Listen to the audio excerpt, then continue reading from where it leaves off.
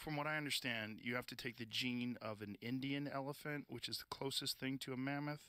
Yeah, let me walk through the whole process. Yeah. So first you have to find ancient DNA, which is pretty shitty on a good day. So the minute we take DNA out of our bodies or out of anything, it starts to degrade at an insanely rapid rate.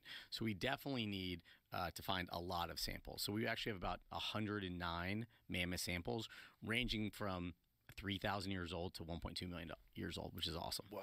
But it's also fragmented. It's like a shitty jigsaw puzzle that you don't know what the box is, and someone's stolen part of the puzzle, and then, oh, by the way, people have taken other puzzle pieces and put them in there. So there's all kinds of problems with that. So this is really an AI and compute problem. It's not as much a human problem. So you have to get a lot of samples first, and then you have to start mapping them to their closest living relative. And genotyping allows us to understand that that's Asian elephants, right? So Asian elephants are 99.6% the same as mammoths.